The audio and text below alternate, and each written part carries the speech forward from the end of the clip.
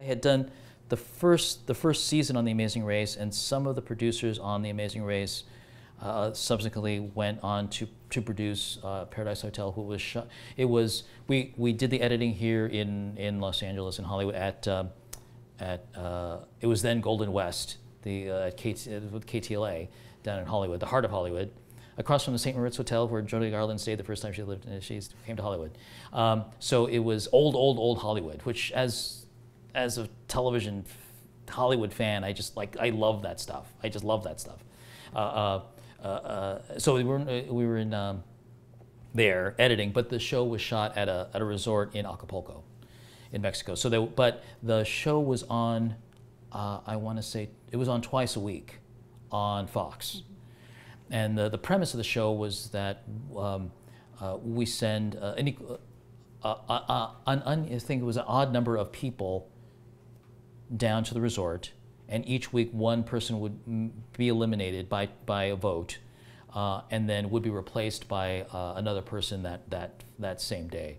So what happened was that there was a series of folks that were voted out, and the same number of folks would have stayed in, and until we had this one oddball fellow come in, and the show just became amazingly interesting.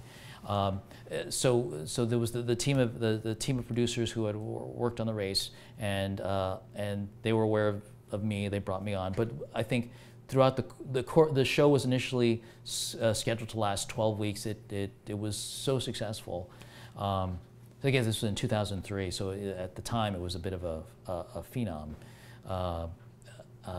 And subsequently, producers who were kids at the time told me, Paradise Hotel, that's what made me want to do reality television. It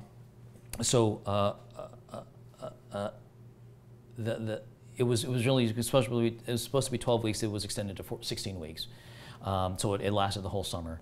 And as an editor, it was editing, 10 or more hours a day, 6 days a week. So it was really difficult. But because it was also on twice a week, so we edited maybe a day and a half or so, or a couple of days, depending on where it landed, before air. So it wasn't super tight, but it was, we had to cut these shows together. And one of the executive producers, Larry Barron, he kind of became a champion of mine. He liked what I did, and he gave me the nickname. He's the Terminator, I guess, because I guess I took less bathroom breaks. So I wanted to have this steely resolve, because I was new to reality television, that kind of reality television where people were screaming and doing crazy things. So as opposed to having a baby or buying a house. So it was like, this new exciting medium. So I just really wanted to make a compression. So I just, I really wanted to, and apparently I did. So it got to the point where I was, you're going to air the next day, say, and you have the show, and you needed to get it down to time. So you need to lock the show.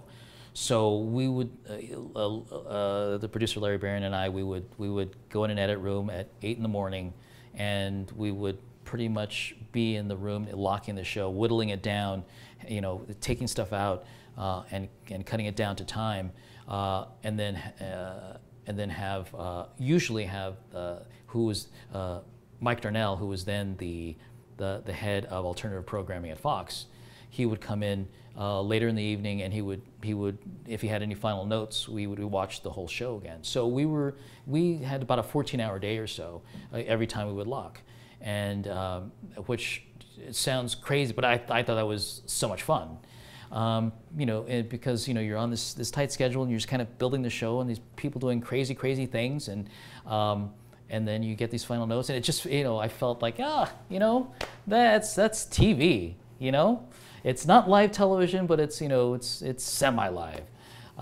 So it was a lot. It was very difficult. It was, but as I think a lot of people who were, I think humans like to be challenged, and when you're challenged and you see the results, and then your results are appreciated. That's it's an extraordinary experience. So there's so many people that I work with, and people are in this room who work really, really, really hard, and it's because it's really rewarding to do that.